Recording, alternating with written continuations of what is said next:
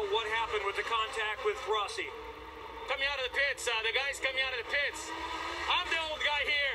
He's the one that had the mirror. He should take a look and know what's going on. And it's totally unnecessary. Totally unnecessary. It's absolutely insane. So I'm pissed off about it. But anyway, just come down and move on to the race. But he'll turn, he will come. How much does this set you back in preparation for the race where you've got a chance to win? It's ridiculous. It's a fucking warm-up. It's ridiculous. I gotta watch it. It's absolutely insane. What, are you kidding around here?